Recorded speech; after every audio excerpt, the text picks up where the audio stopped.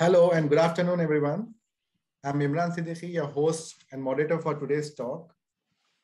Thank you for taking time out and join us today as we talk about the proposed Wildlife Protection Act Amendment 2021-22. You will, we'll leave you with a better understanding, hopefully, of Wildlife Protection Act and also some new ideas about how will you comment on Wildlife Protection Act. So just to remember, the last date is 12th. Day after tomorrow, it's put up on Rajya Sabha website, committee website. So please, I would request Ms. Sharma to introduce Sanjay sir.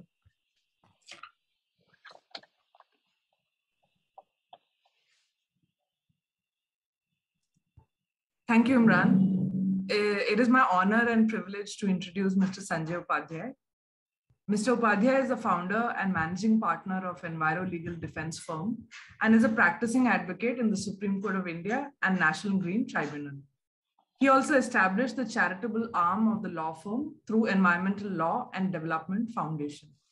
He has been practicing environment and development law since 1993 and is also an India visiting fellow at the Balt Hall School of Law, University of California, and a global fellow in marine policy at Duke University, North Carolina. He started his professional career at WWF India. Mr. Upadhyay has served as an environmental and development law practitioner to most well-known international, multilateral, national, and institutions, including World Bank, Asian Development Bank, USAID, UNDP, to name a few. He has been part of the drafting committees of several environmental laws in India and abroad, which include Wildlife Protection Act, the Forest Rights Act, the Nagaland Biodiversity Rules, the Medicinal Plants Policies of Arunachal Pradesh and Uttarakhand, and more recently, the Indian Forest Act. Sir, we welcome you to this session and look forward to learning more from you. Thank you, Shama.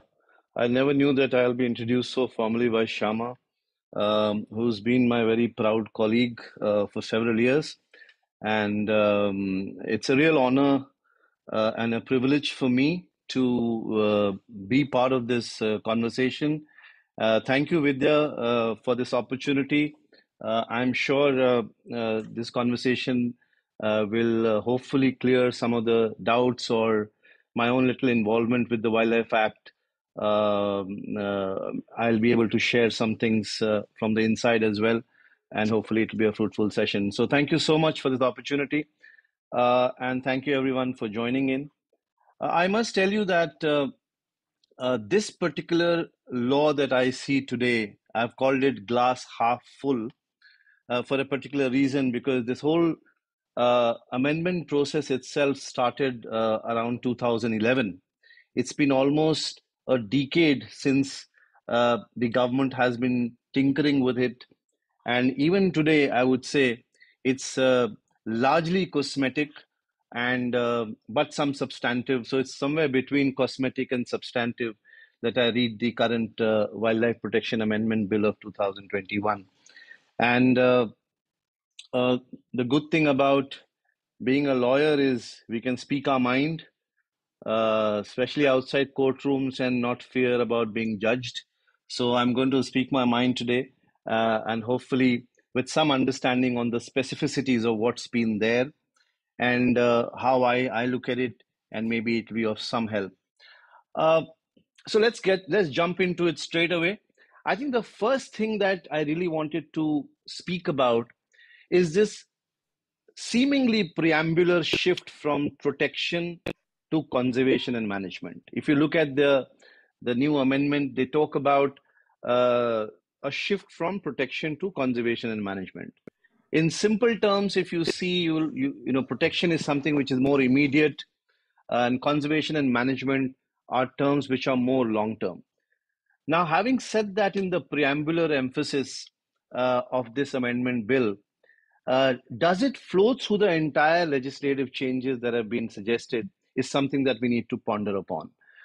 My sense is that while the preambular emphasis certainly is about shift from protection merely to conservation and management, it doesn't really flow through the narrative that we read subsequently. And I was just seeing my old notes of 2011 2013. Is it getting shifted? Uh, can you see the next slide? No? No. You should start the slideshow maybe.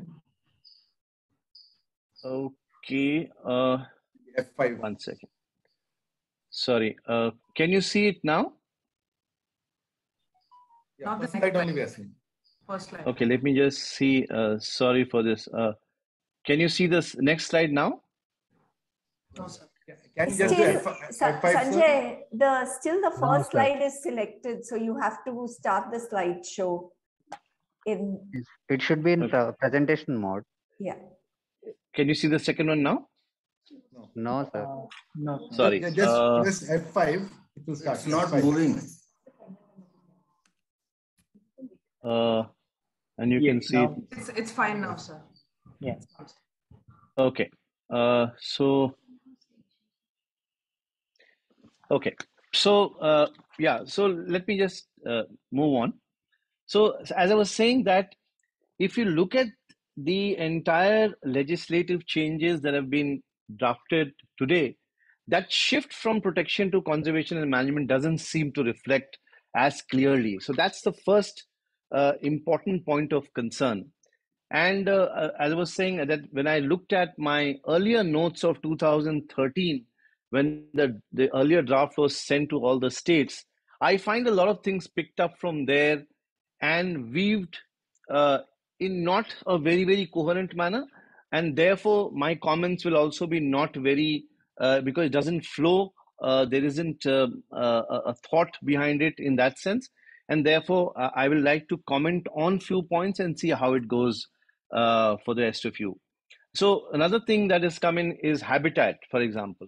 Now, habitat earlier was only for wild animal. Now it is also for specified plants, which is a good thing, really. But the third thing which has been discussed a lot, I also see the narrative and the literature around, that the concept of invasive alien species have been introduced. Now, if you look at the face of it, it's a very important provision because invasive species has been a cause of concern, not just from the land, but also from the sea. And we've seen things like ballast water. I mean, ships which comes from different jurisdictions and different habitats, when they come in and they offload the ballast water, a lot of marine species get impacted. And of course, through the land as well. So what is the thought behind introducing it? Of course, there's an enabling provision which says that it will regulate, it will prohibit the import, it will prohibit the trade, possession, proliferation, etc. But how? That is the question, because if you see invasive alien species, the manner in which, because today it is just said that there will be a notification that will come, and that we have to perhaps wait for that notification of how they really want to deal with the invasive alien species. But I think it's an important point and it's an important component that has been introduced, and we need to understand the implications of how only when we get that notification and so I look at it as only as an enabling provision at the moment. Then the fourth objective obviously is to streamline the schedules. I mean, the schedules, as we all know, right from 1972 onwards, has been evolving, changing, moving from one schedule to the other. When you, for example, when you talk about scheduled animal, to a layperson, a scheduled animal would mean any animal or wild animal which is in a schedule. But if you look at scheduled animal in the Wildlife Act context, it is only Schedule 1 and Part 2 of Schedule 2, which has been prohibited for trade and commerce under Chapter 5A. So, without being very technical, the point I'm trying to make is that schedules have been fairly complicated. And therefore, it's a welcome sign that streamlining of schedule should happen. And of course, now the whole CITES appendix has also come in, forming the part of the schedule. So I think it's important that streamlining should happen, and that's what has been done. Now, what happens in a law is when you change certain definitions, it has huge implications. So, for example, if you look at the definition of person, person was only a person or a firm in the earlier draft, in the earlier law. And now we have person which has been expanded to include company, authority, association of or body of individuals, whether incorporated or not. So what happens is you're broad basing this whole concept of person, which of course is there in law already, but it was not looked at in the Wildlife Act before. Now it has been looked at, and therefore when you look at the licensing regime, for example, it will be expanded to that larger definition of person. When you're talking about captive animals and surrender of captive animals, you will find that it again gets expanded by the definition of person. For transfer of wild animal, for international trade, for breeding of live specimens, for the definition of manufacturer, for hunting, destruction, all these scopes are now expanded to a larger definition of person. Now, at the face of it, it looks absolutely fine and legal. But when you link it up with breeding of live specimens, when you link it up with international trade, we are actually talking about a corporate entry into this arena. I don't know whether that's good or bad, but this is something that we need to ponder upon, because wildlife conservation has been quite conservative in this country. So when you're talking about including companies and authorities and association of bodies and individuals for things like international trade or breeding of live specimens, etc., then I think we are getting into a very interesting domain, if you like. Now, another change that has come in, this is quite ironical. They finally define what is a schedule, and they also introduce a provision to change the schedule. But in the draft, they've already changed the schedule. So I didn't understand that, because if you now want to introduce the power to amend the schedule, how could you amend the schedule already if you don't have that power? But these are again legalese I don't want to bore you with.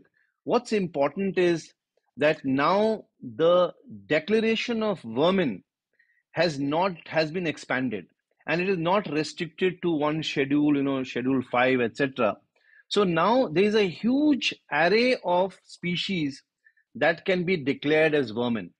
Now, at the face of it, if you look at it, this change addresses a man-animal conflict in many ways, but it also gives a lot of discretion, and that discretion is largely to the central government and not to the state government. As many of you might know, that this power of declaring a vermin was earlier with the state government, and then it got shifted to the central government, and now the scope has been enlarged in terms of what would be a vermin. Now, of course, it is contextual, but what are the parameters? I think this is where we fail a lot. While we have the umbrella framework, but when it comes to detailing, we fall short of it. So, how would you declare a vermin? Why would a rhesus macaque be a vermin in in Shimla versus wild boar in X place, or a Schedule 4 Nilgai in my village where it is a problem? So what is the discretion, or what are the parameters of declaring vermin? I think that needs to be expanded more rather than just the power to declare vermin, because I think the power is one thing, but the manner in which you do it is another. So I think that's another important point that I wanted to share. Very interestingly, the concept of zoo now includes ex situ conservation. Now, the face of it, again, it looks extremely positive, and we need to understand the how. Zoo includes ex situ conservation, but how is again missing, because we all know that the way Indian zoos are managed, there are some good ones, some bad ones. But what's important is that if now you want to use the zoo space for ex situ conservation, that's a pretty sophisticated scientific exercise. And whether our zoos are ready, whether our central zoo authority is equipped, whether our capacity, human capacity is there to promote ex situ conservation in the manner in which it is understood in science. Again, all these things need to be teased out, and merely changing the definition of zoo may not help completely. Then, of course, the National Board of Wildlife has been given the power to constitute, these subcommittees and expert groups and they call it on certain terms and conditions which will be prescribed later. Okay, so what is important now is to look at this whole power of National Board of Wildlife, where they say that subcommittees can be formed, expert groups can be formed with a certain terms and conditions which will be prescribed. Now, we don't know what these terms and conditions would be, on what basis these committees will be formed. So I think these kind of clarity is required whenever we make a change of this nature. Now, if you look at now, one of the biggest conversations that I see is on this whole standing committee of the state board. Now, we all know that there's a standing committee of the state national board that has been created, and it's been talked about, and people have been quite critical about it as to why only two people from non-government sector and why they should have so much of say in decisions. I think there's a that's a fair comment to make, that when you shift the decision making process to only a few, always there'll be either a bias or there'll be a discretion always has a problem associated with it. Now, what we want to do with this amendment is we want to shift that discretion to a much smaller group at the state level. Now, I have been party to several of these State Board of Wildlife meetings, and what I see that the presence of the Chief Minister brings at least some kind of seriousness or the stature to a wildlife clearance. And there are a lot of conversations around when the Chief Minister is attending a meeting, so it becomes quite a serious affair in that sense. But what we are now planning to do is we are planning that out of the 31 members, which included the Chief Minister at the state level, now, apart from the minister in charge, not more than 10 members can form a standing committee. And what is important is that even the quorum is decided by the board. Now, what is that quorum? What is the basis of that quorum? I mean, we all understand there is something called quorum in our constitutional sanctity, but here that is not defined. So what is the quorum? Whether it will be 2 persons out of those 10 or 4 persons or 5 persons. So the whole 31-member team that was supposed to be there from different representation now gets reduced to less than 10, if you like, to clear projects. Now, obviously, this is diluted, and this will dilute the rigor of any wildlife clearance at the state level. And what is more important is, as I said earlier also, that when you look at a wildlife clearance procedure, for example, you need to be more specific on the nature of a particular project. Now, today what happens is like a one-size-fits-all. There are 2 expert members, some official members, the minister will be there, a project will go. Now, with all respect to independent members who are also known to us in some ways, and they've been part of this conservation circle for a long time, but despite the fact, unless you have the specific expertise of that particular infrastructure or that particular project or activity, I don't think you're going to take a good decision. And that is what is happening to a number of wildlife clearances, because there is no direction on co-opting specific members who are necessary for that kind of an infrastructure. So I think this is something that we need to really understand when we are delegating this whole National Board of Wildlife or State Board of Wildlife to the standing committee. I mean, at the state level, I'm still very, very skeptical about this shift, because it really takes out the rigor that was there earlier, if at all. And I think it's going to become worse with this particular shift.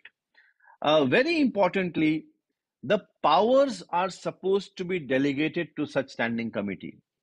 Now, I must tell you that even as we speak, this formal delegation of power from the National Board of Wildlife has not happened, even for the National Board of Wildlife Standing Committee.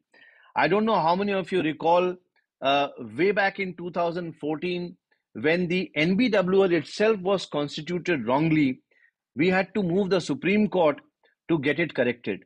And only when the National Board of Wildlife was reconstituted, it was expected that they will delegate not just the power, but also the duty to the Standing Committee of the Wildlife. Unfortunately, even that has not happened. And one of the reasons is because after the reconstitution of the National Board of Wildlife, even the National Board of Wildlife has not met. And for that also, we have moved the Supreme Court. In 2020, notices have been issued. But I think it's a very important point that needs to be understood. That national board headed by the Honorable Prime Minister is the highest board, and the Supreme Court on 5th of October 2015 has trusted the National Board of Wildlife and moved the clearance procedure from the Supreme Court to the National Board of Wildlife. So if that kind of trust has been reinstated in the National Board of Wildlife, it is the National Board of Wildlife which needs to act in accordance with law.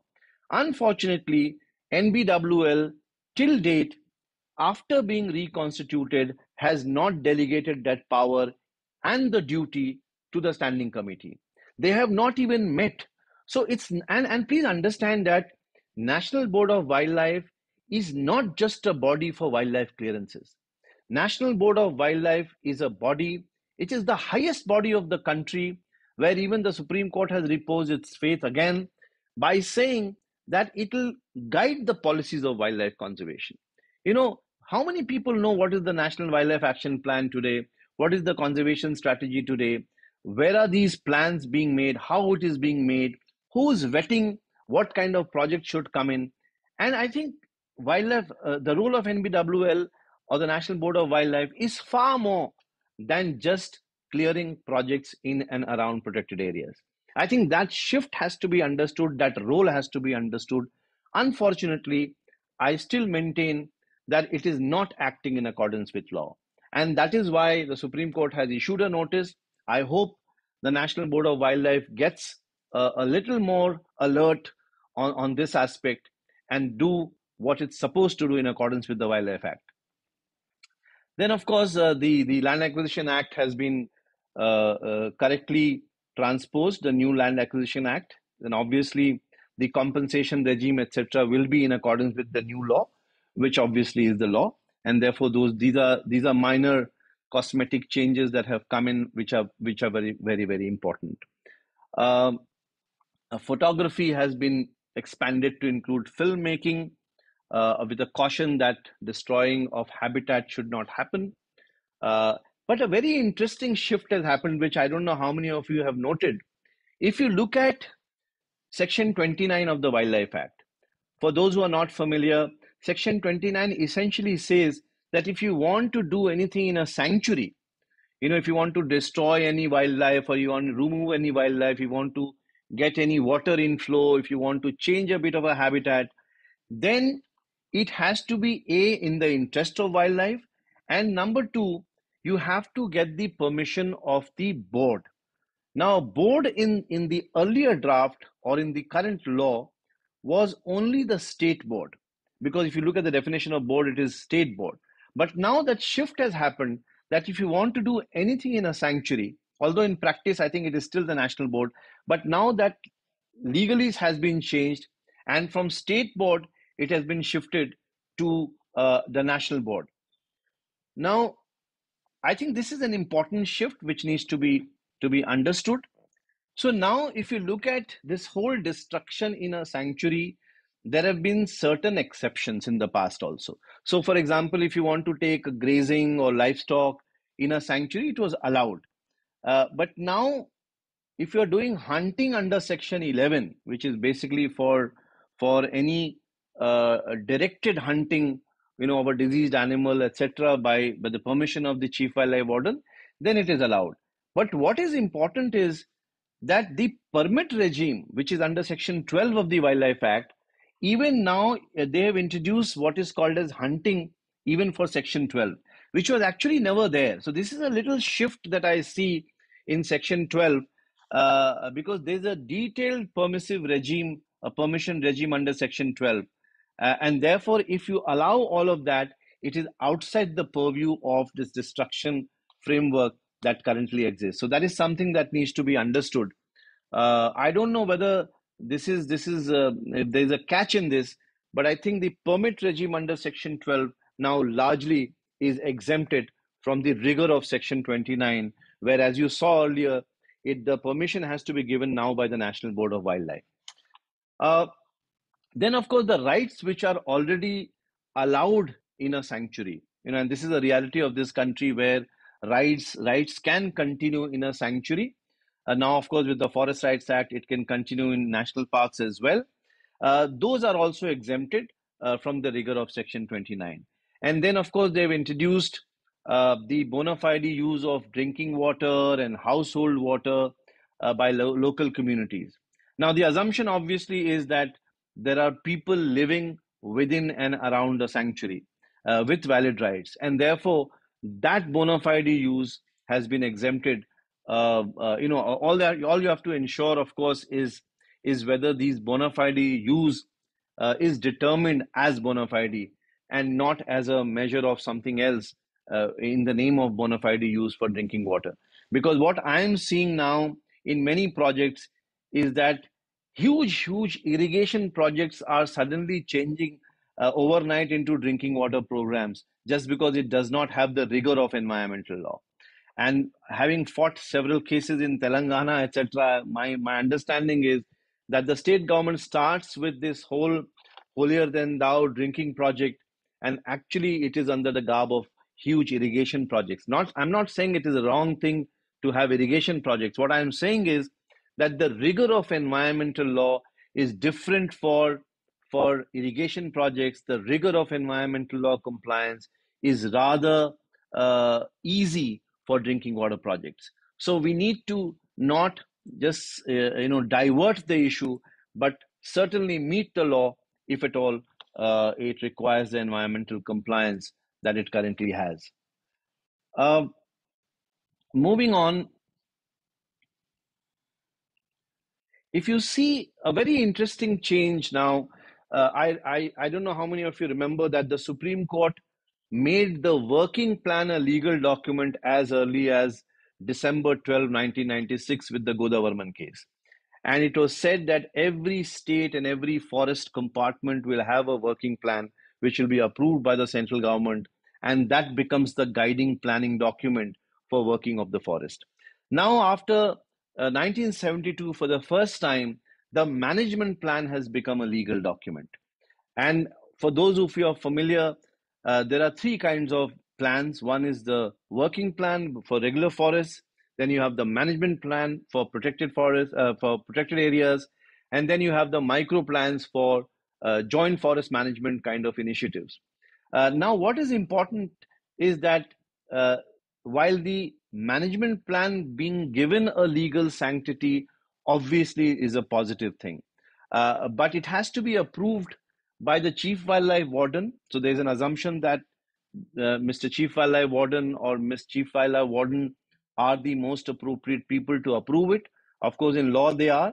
But what is important is that it has to be in accordance with the guidelines issued by the central government. Now, I don't know how many of us are familiar with the guidelines that have been issued by the central government and whether it's in public domain of how to really make a management plan. I know that the working plan code is out there, but the management plan, I don't think it's there for public consumption as such. And I think this will be a interesting move to see what kind of guidelines are framed based on which the Chief Wildlife Warden and his or her office will approve the management plan. My difficulty with this whole thing is only one, that there are other management plan or planning documents statutorily recognized in the same space. So if you look at, for example, the Conservation and Management Plan under the Forest Rights Act, which can also overlap with the sanctuary, which can also overlap with the national park, how do you reconcile the two? I think there is nothing in the law which really talks about it. Merely a consultation may not help, and I'll just come to that very, very quickly. If you look at, for example, the People's Biodiversity Registers that are made under the Biodiversity Act, again, it's a planning tool. So somewhere you have to link all the planning tools for the same ecological space because it flows from different statutes. it has different legal consequences. So if we are making the management plan as a legal document, you have to be conscious about the other planning tools in the same ecological space. I think that has been missed, unfortunately, and it needs to be really put in there so that people understand the statutory planning process in India. Then again, very interestingly, and this is something that I often get a bit angry upon, is how do you look at scheduled areas in this country? In scheduled areas, if you see, one, of course, there's a recognition of scheduled areas in the Forest Rights Act. There's also a scheduled area recognition under the provisions of Panchayat Extension to Scheduled Areas Act. So if you look at scheduled areas, this particular law does not make a very important distinction. And that important distinction is, how do you look at scheduled areas in the 5th schedule states versus how do you look at scheduled areas in the northeastern states? Now, if you know the northeastern context, you will appreciate that 4 out of the 8 states have scheduled areas. And those 6 scheduled areas is constitutionally recognized, and so is the 5th, but the regime of management is very different. And I think unless you understand the regime of 6th schedule in a northeastern context, just by saying scheduled areas in FRA is not going to be enough. Because what it does in the current law or the current amendment is it talks about consultation. It talks about, now, does consultation means consent? Because this is the big challenge. What is consultation at the end of the day? Are you giving the right information? Is the consultation process defined? Because, as I said earlier, autonomous hill councils are very different animal. Regular 5th schedule areas are different animal. Now we need to understand that these institutions are very, very different, and therefore they recognize these areas also differently. So the role of Ministry of Tribal Affairs, the role of Panchayati Raj, the role of Department of Northeastern Region, they all need to come in when these kind of processes are being put in place. Unfortunately, I don't see that in the current law. Because in my view, the conservation and management plan, which is now part of Rule 4 of the Forest Rights Act, will come in complete contradiction with the management plan if they don't align and reconcile with each other. So I think somewhere we need to have this clarity that there are other statutory plans and we need to reconcile with the management plan if it has to become really effective. Otherwise, it will be a breeding ground for conflict again. Then, of course, there are some, again, cosmetic, if you like, but government lodges are also now allowed under Section 33 in controlling of sanctuaries. I don't know whether the government is now trying to compete with the private players, but now even they are allowed in under Section 33 as a proviso. Interesting provision has been added for renewal of arms license. We all know that registration of arms license is a requirement and was a requirement.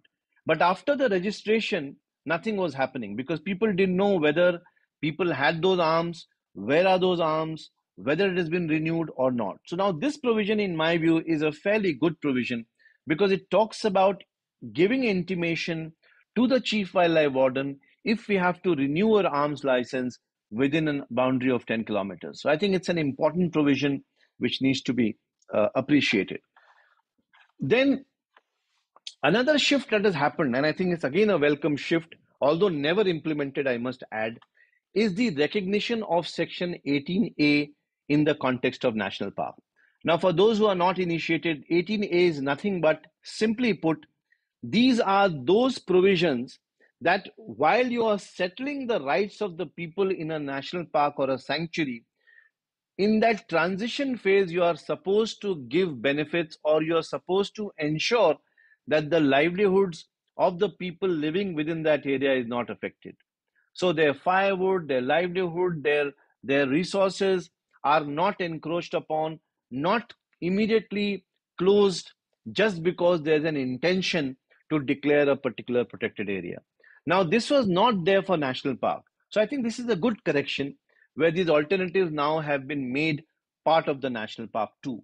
And I think it's important because even as we speak, a good number of national parks and sanctuaries, this process of settlement of rights is still not complete.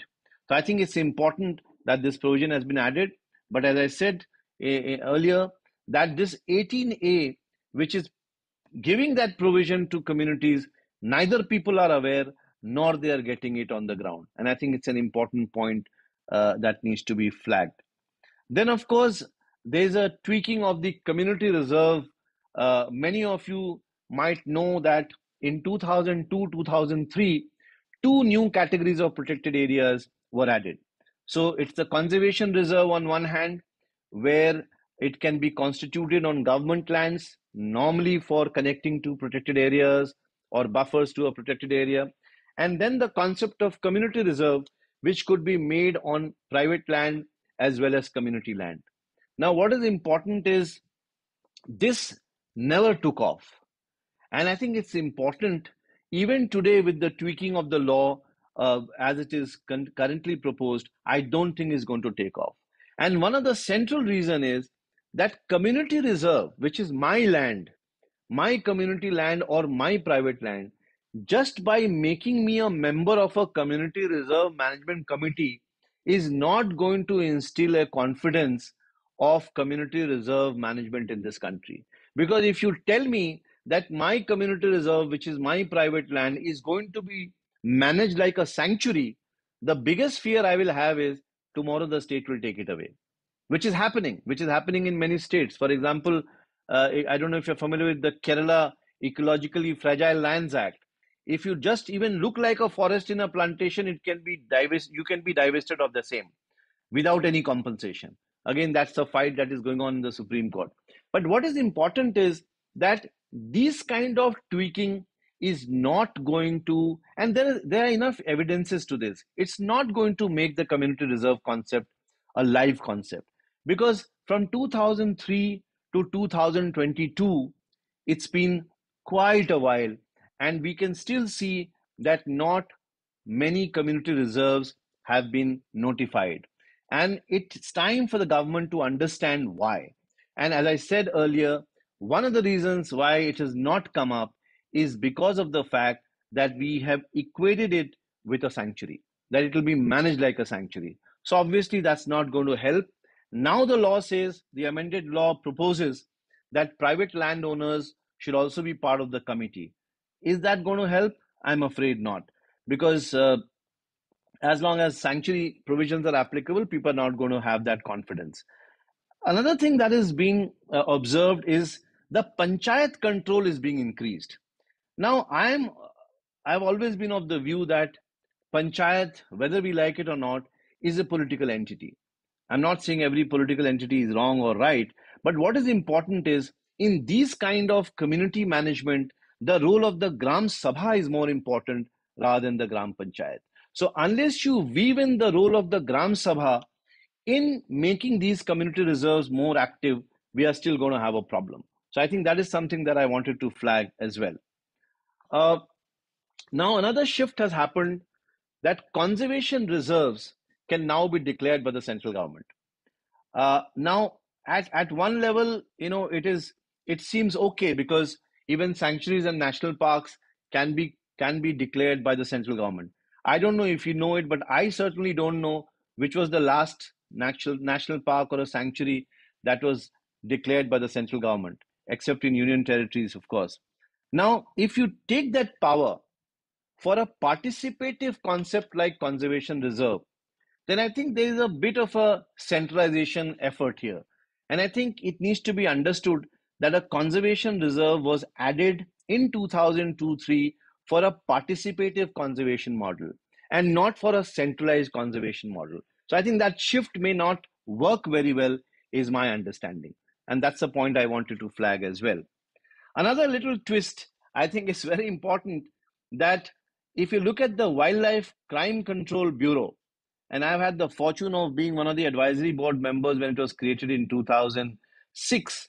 And what I found was that for the first time, the role of the police was very important. And there was an IG police, I still remember her as a very dynamic officer.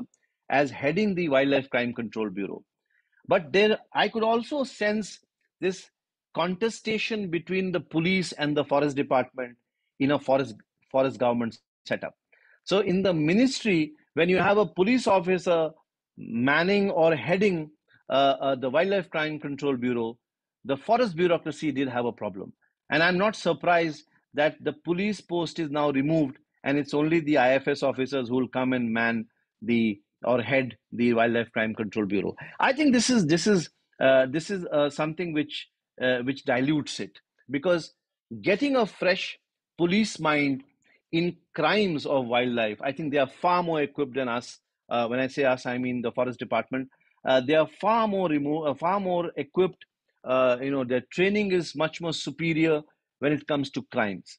And if you only train them on wildlife, their training of crime and wildlife certainly would be more useful in Wildlife Crime Control Bureau. But I think the shift has happened for reasons best known to the government. Then there's another tension that we see. Those who are practicing this field will know more, that there is this unwritten contestation between National Tiger Conservation Authority and the state government. No state government likes this supervision which comes from by way of an authority. I remember when in 2006, when the NTCA was drafted into the law, there was a lot of contestation between NTCA and the state governments. Even the person heading NTCA at that time and his own state head, from his own cadre, they used to have quite a bit of a contestation.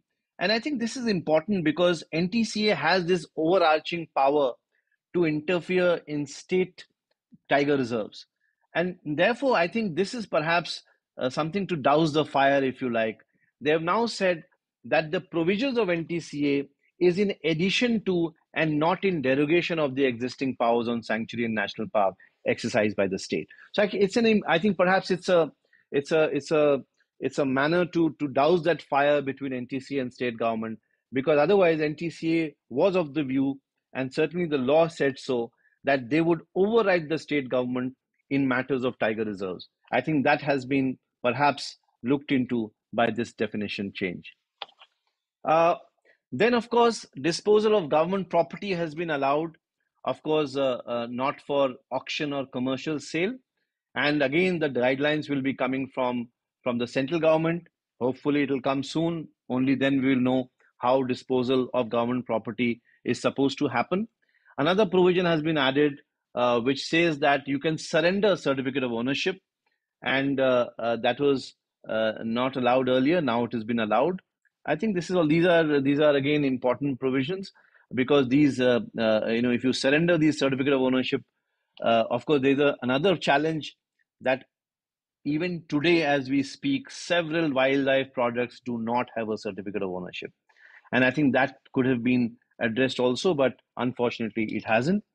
Sale of live elephants has been at least seemingly it has been allowed, but if I read the law carefully, an earlier attempt of changing the law, it is largely the transfer of live elephants that have been allowed, especially with people who have domestic elephants and so on.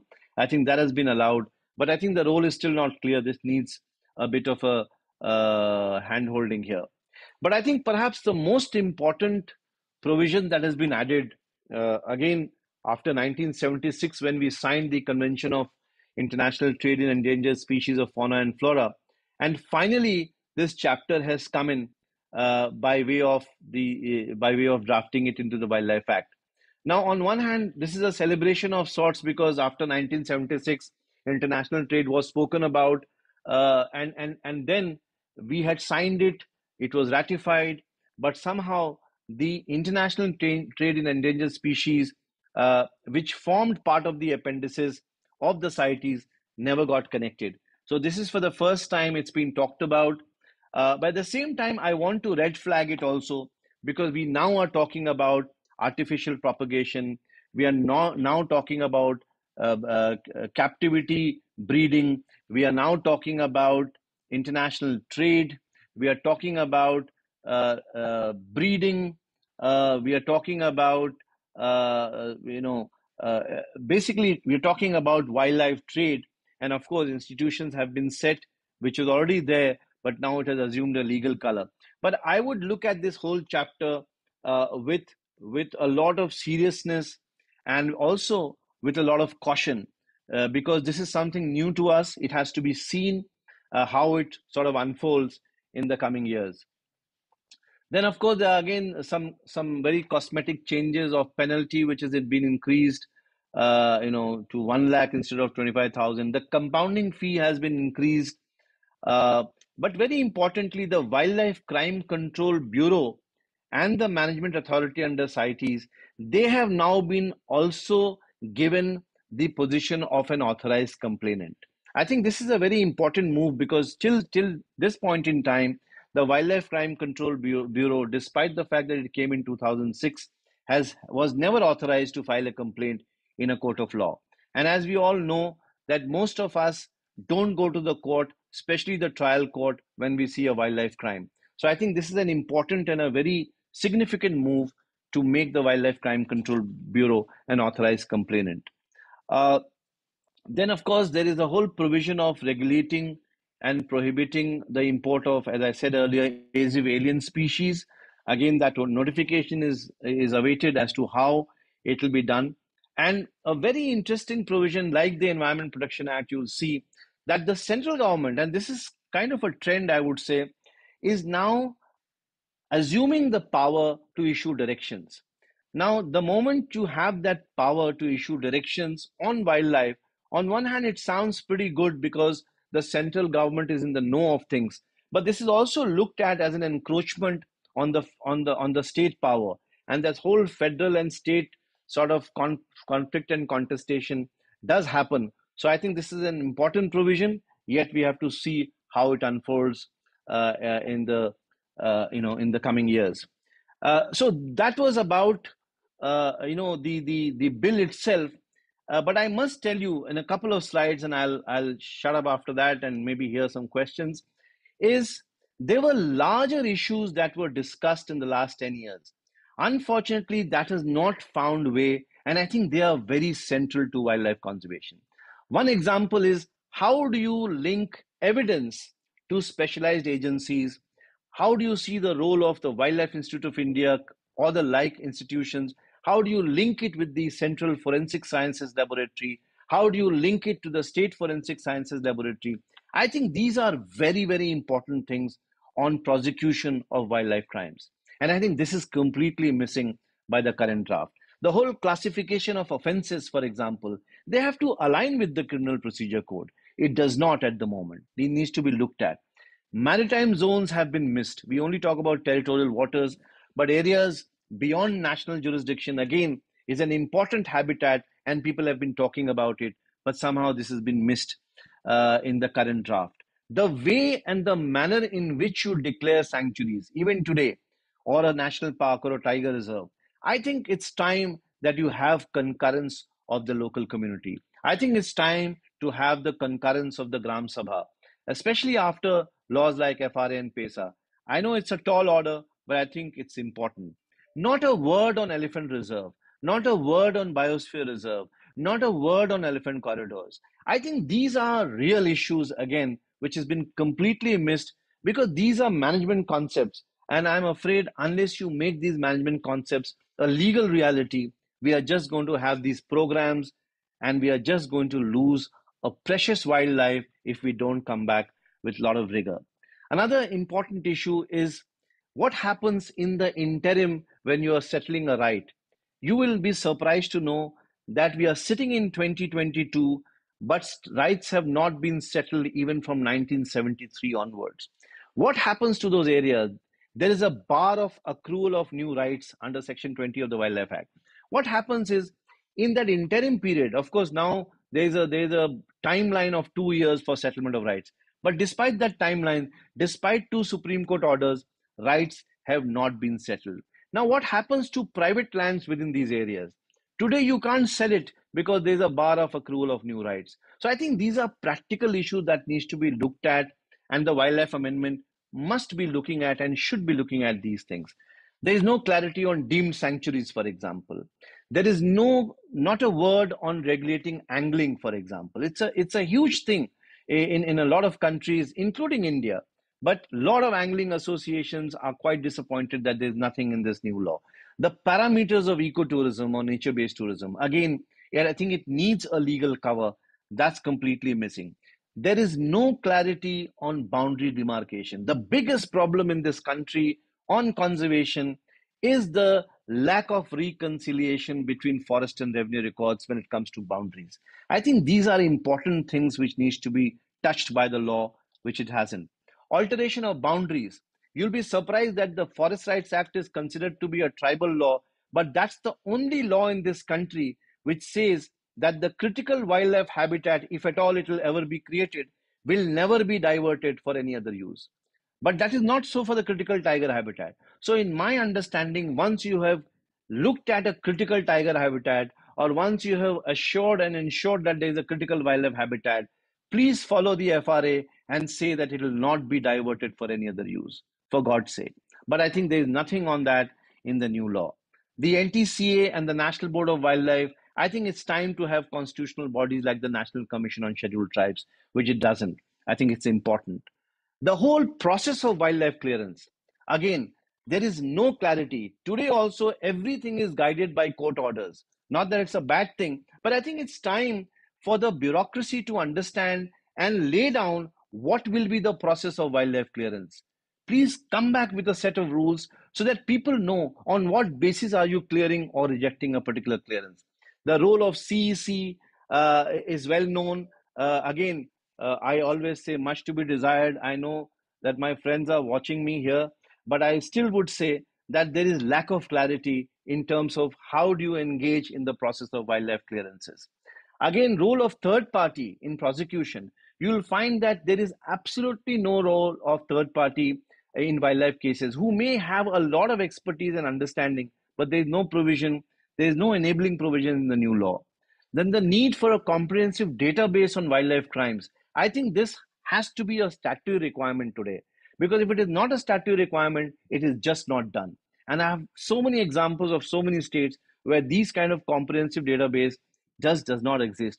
And wildlife crime, as you know, is next to narcotics, and therefore it's a very, very organized crime. Unless we really get into that kind of a database, I know Wildlife Crime Control Bureau is doing something, but you need to make it a legal requirement. Only then it is ensured. So I think I'll end with saying that we probably need more debates. It's not just about drafting something and introducing in the Lok Sabha and then be reacting and giving these little comments. I think meaningful debates must happen. Meaningful discussions may happen. Why should we only react to a particular draft? I think we must be cautioned that this is an era of amendments. The Wildlife Act is changing. The Biodiversity Act is changing. The Forest Conservation Act is changing. The finance bill for people who manage or have oversight in these acts, they are changing. The EPA is changing. The Air Act is changing. Is there a design? I don't know. I'll leave it to you. Or it's a routine to show change, for better or worse. I think the silent stakeholder will speak loud and clear in the coming years. Thank you so much for this opportunity, and I'm ready to take some questions. Thank you, Sanjay ji. It was fabulous and really nice presentation. It's covered a lot of ground which generally people don't talk about. But to start with questions, we ask people to just put questions in the chat box for now, because we don't want, again, problems from the people. So questions can be asked to the host. So before they start writing the questions, because we have blocked the thing, I would like to ask whether the current the parliamentary committee is going to look at provisions which are not listed there. Like, for example, you are talking about research in not there, or NGO's role is not there, or settlement process is not there. So can we propose these things? Will the committee have power to look into other than what is already put on the notice board? Certainly, why not? The whole purpose of putting it in the Joint Parliamentary Committee or group of ministers, which is a parliamentary procedure, is that you hear, because if you look at the clause-wise comments that have been placed before the committee, they obviously are guided by that. because the rationale of these changes are given there. But this is an occasion, if there are good suggestions, they can certainly look into it and amend it. That's the whole purpose.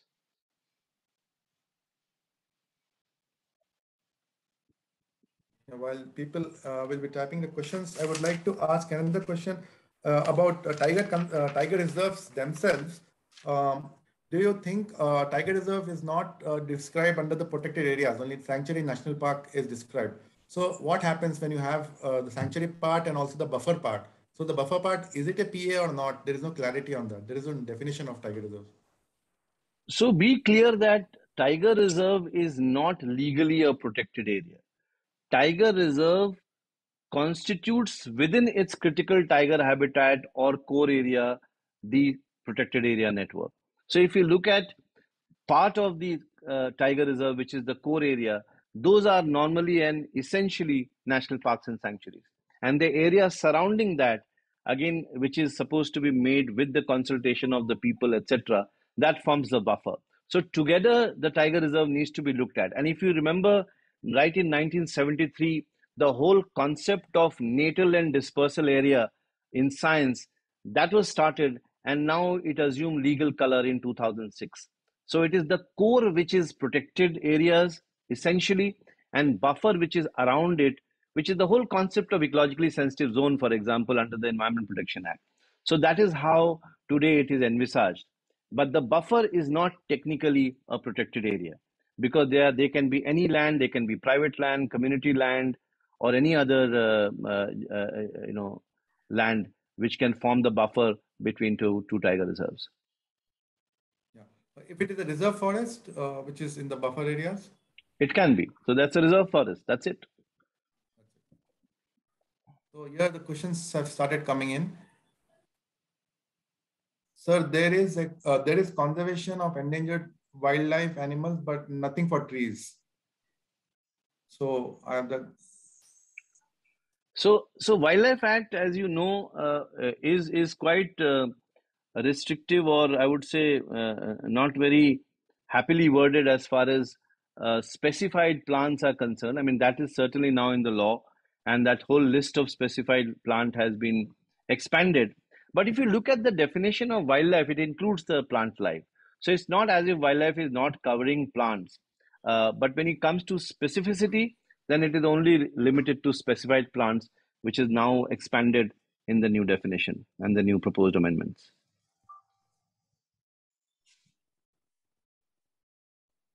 There is one trivial question whether public can make comments. Yeah, so I think it's obvious. Sure. Yeah, Samrita Shankar, can you ask a question? Hi, can you hear me? Yeah. Yes, we can. Good afternoon, sir. I wanted to ask a question related to marine conservation. You had mentioned that, this amendment does not address many aspects related to marine biodiversity, especially the fact that it only extends up to the territorial waters and not beyond that. And we also know that it's a, considered as a terrestrially oriented law.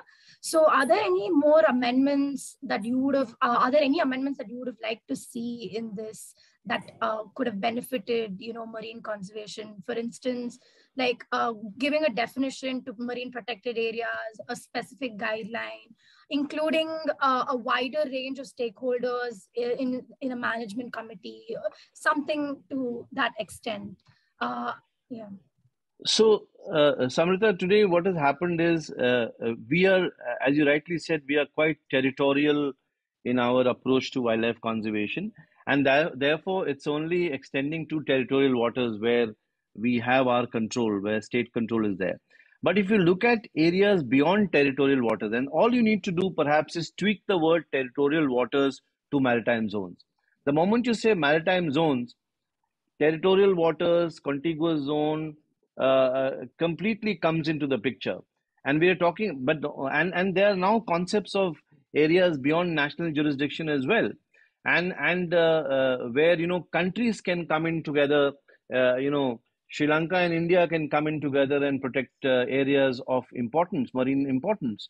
So I think we need to look a little more, not territorially, but more from that side, because, I mean, the fact that 3/4 of our planet is still water and oceans, we still don't think enough about marine conservation. So, yeah, it's all about tweaking the word a little and getting that into your jurisdiction and looking outward the way I've just mentioned, and it's possible.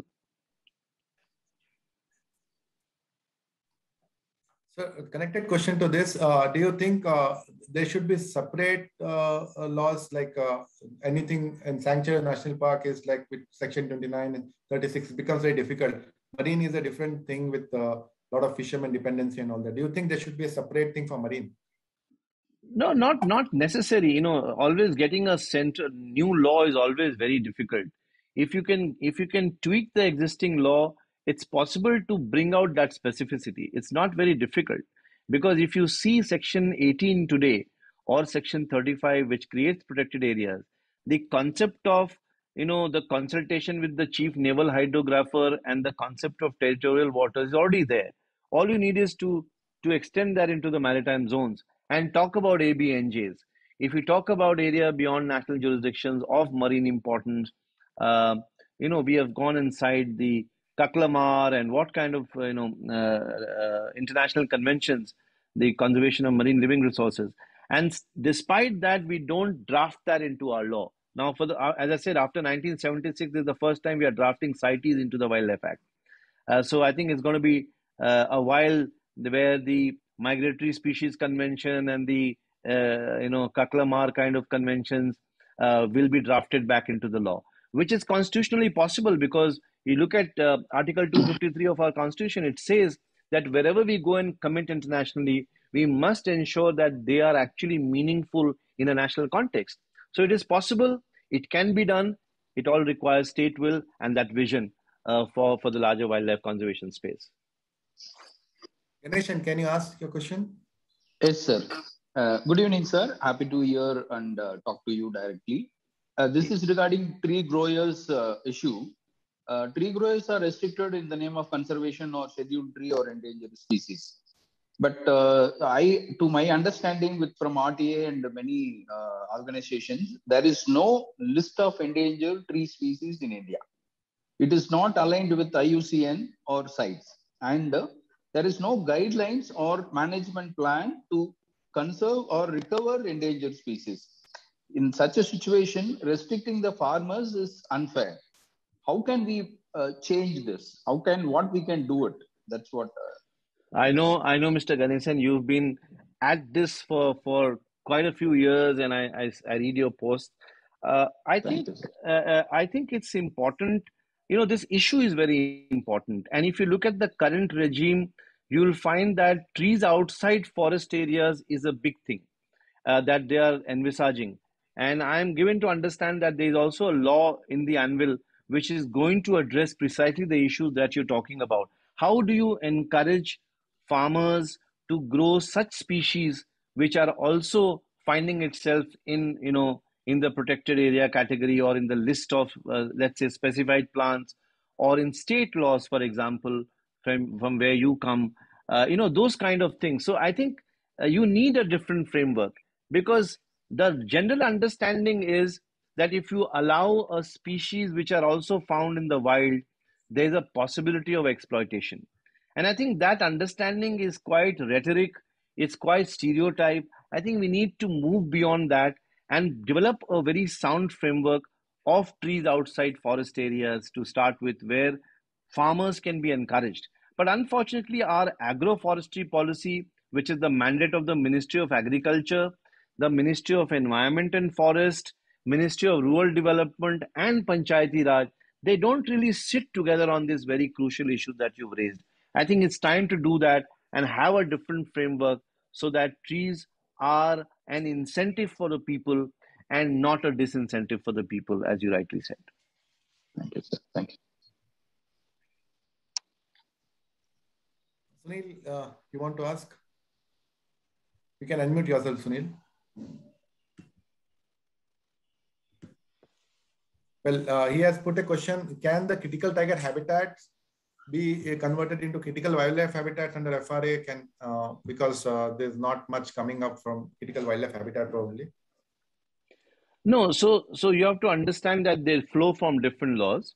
You can't interchangeably use a critical wildlife habitat concept under FRA and transpose it to the Wildlife Act. Critical tiger habitat is a separate regime, which unfortunately can be altered, etc. It has a different, context. Of course, tiger is also wildlife, and a very glamorous species of this country. But critical tiger habitat and critical wildlife habitat cannot be interchangeably used for one another simple reason that legally they are still different concepts. And today, while you can alter a critical, while you can alter a tiger reserve which is included, which includes critical tiger habitat within it, but you cannot alter a critical wildlife habitat under the FRA. So I don't think it can be used interchangeably. Another question is ecocide, which late Polly Higgins and Balthazar worked on, is going to be adopted in India? Sorry, come again? Will ecocide is, I think it's about punishing people who have destructed environment, I mean, bureaucrats and all that. Which late Polly Higgins and Balthazar has worked on, going to be adopted by Indian government in any future time? I certainly don't see in the near future. I think the framework that we have, in my understanding, humble understanding, it's fairly strong. I think it's the machinery which needs to understand. It's the capacity of the people regulating these areas and people who are fighting it at the court level. I think there's a lot of work required at the capacity building space. And unless we do that, it can be orientation of lawyers, it can be orientation of judges, it can be orientation of scientists who go and depose before such courts or not depose because of difficulties. Very simple things like, what kind of facility are we giving to our forest guards who actually apprehends a criminal? Today, there is no support to that person, because if you look at the Wildlife Act, it is not possible, or at least it is not, envisaged that witnesses will be available in those remote areas. And therefore, the law says that even the evidence that is given by the assistant conservator of forest, that is also admissible in a court of law. But even those evidences don't come in. There are no evictions, there are no convictions, rather. And I think it's time to build those capacities at the ground level, based, as I said earlier, where is the linkage of wildlife science versus the Central Forensic Sciences Laboratory or the State Forensic Sciences Laboratory? Because evidences are crucial in trial courts. Unless you have strong evidence, unless it is presented strongly, you don't get convictions. And we see the fate of so many wildlife cases never reaching the Supreme Court because of this, to lay down the law. Sunil, you had anything more to ask? Okay. Another question is like the Schedule 1 species like whale shark, when it is caught by mistake, by misidentification by the fishers, and they bring it to the Mangalore port or whatever, the landing sites. So what are they culpable, or like this is a crime which they are doing? Like, how is it under WPA? So see, I think everything is based on the evidence that you create. I mean, people who are familiar with the terrain, I'm sure they distinguish between what is a whale shark versus what is another kind of fish or another kind of marine species. So while there could be accidents, there could be misunderstanding of species, etc. And there are many examples of that. But a lot of it is by design also. But if you just rule out that possibility and assume that everybody is innocent, unfortunately, in environmental law, the burden is always on the accused. So it is for you to tell the regulator of why and how it is an accident and it's a case of mistaken identity. And you have to describe those circumstances based on which. And one of the things that when you come and confess and when you hand over by finding a species, I think that itself would be a strong enough ground for you to be relieved rather than you be prosecuted. But I think you have to create those evidences. That's important. Sunil, are you going to ask? Yeah, thanks, Imran. Good evening, Mr. Upadhyay. That was a brilliant presentation, very crisp given the short timelines. I have a bit of a expansive or a bit of a, let's say, imaginative question. Now, you introduced this law and it's still in a draft stage, and you said it takes the tone and approach of a conservation and management rather than a protection, what it was earlier. Okay, given this, do you think it would make sense if one of the suggestions could include use the law as an instrument towards achieving the climate change targets, especially through forest carbon credits and the conservation of biodiversity and related issues? Do you think that would be a useful suggestion into the act? If you ask me theoretically, yes. And the reason I use the word theoretically is because still that connect between how do you look at your protected area regime and then link it up with sustainable development goals or link it up with, let's say, carbon finance is still a long way off. We are still not at a stage where we can grow trees outside forest areas and get into carbon finance. So we are still quite far from that concept. We've been debating the RED plus regime and compensated conservation regime for a while, but we haven't got a penny because of that. And then we are very boastful that we don't need the money. But at the same time, we do need the money. And I think unless we really get that conversation and agreed upon internationally and get those funds getting moved to such protected areas, because we are very fortunate that we have close to 4.1% as our protected areas, and it is and there's an effort to increase that. So if in a country like ours we have 5% of areas as protected areas, certainly it's a great case for compensated conservation and get the climate finance benefits if it can. But it's a long cry, but there's no harm in putting it in the suggestion, I would say. Sure. Thank you very much. One last question, Sanjay ji. Why the critical wildlife habitats? How many of them have been declared? If not, none. Why? None to my knowledge. Why do you think so? Like, why? Where is the problem in this? I think the problem is central to the law itself, because it says very humbly and very innocently that you cannot change it for any other use if you declare it. So the Forest Rights Act says that if the tribal cannot have the right in the area which they have protected over the centuries, then it cannot be diverted for any other use.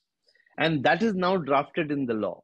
Because when we were drafting this law, one of the things that we had in mind was that some areas in this country, and people who know protected area regime will tell you that while we have 4.3% or whatever as a geographical area, even today, not even 1% is really core forest, in this country. So they say that if you can declare at least 1% of your landmass as critical, which is essential for your own life, what is the harm? But I think we are still far away from that, and we are still not sure because we still want our, the choicest area maybe to be diverted for other uses. So I think we still don't have that courage to tell the country that we are going to save it for posterity. I mean, look at Bhutan. They have gone and put it in their constitution that they will have more than 3/4 of their forest throughout their life. I mean, that's a country, which we can learn from. But I don't think we can't even commit 1% of our land for posterity, unfortunately. Sanjay sir, I think we are running out of time now. There are a couple of more questions. Do you want to take it or like, okay. So there is this Swapnil is asking, is there any regulation or guiding principles for interlinking of rivers? Because there is so much, there's so much views about how dangerous it could be for ecology. I think it has to be answered in science, because if interlinking of rivers are those areas which are passing through protected areas, then it has to have the rigor of the wildlife clearance procedure. And as I said earlier, that we still don't have that rigor. Where is the science really backing it up, or is it economics which is driving it? I think that's the larger question to be answered. So I think this will be the last question. Will giving legal statuses like wetlands or forests help in destruction, help in saving the destruction that business lobbies are doing? Will I don't know, like, do you think that, I think this is pertaining to wetlands, the new wetland rules and all that. Do you think that No, is useful? I That's what the see. question. I mean, although I'm a lawyer, and every lawyer will vouch for giving legal color to everything, but legal cover to any ecological space is only the first step. Unless people are aware of it, unless the government is sincere about it, and unless people have alternatives to it. All these are important, because you just by creating a law and secluding a space is not going to help in conservation. You have to address the question of economics, you have to address the question of livelihoods, you have to address the question of infrastructure. And unless you balance it out, and I know it's a far cry, just by giving a legal protection, just by giving a legal nomenclature may not really help conservation, but certainly is a great step. It's a great reminder that certain areas we want to protect, certain areas we want to conserve and manage now. And I think it's important to put that legal color so that people have strength, that if there's something is going wrong, at least you can take those people to court, or go through the legal process of protecting those areas. Great. Thank you, Sanjay sir. It looks like we have run out of time now. So I guess we'll just finish here. I think we have covered a lot of ground, and it's very difficult. I mean, you have given so much insights into so many things. So we have recorded this presentation, and we should have told in the beginning itself we are recording it, but the message is there up. We will be putting this on YouTube. It's fine, sir. So that we can actually share it and use it again, because it was a short notice. We got around 120 participants at a time, and I think it was a wonderful presentation. And Vidya, you want to add something? No, I just want to thank Sanjay ji for giving his time. Thank you so much for a very informative presentation. Yeah, thanks. Thank you, all of you. Thank you, Vidya. Thank you, Shama. Thank you, Imran, for this opportunity. And I hope to, connect with all of you again. Thank you so much for the opportunity. Thank you. Thank you. Thank you, sir. Thank you, sir.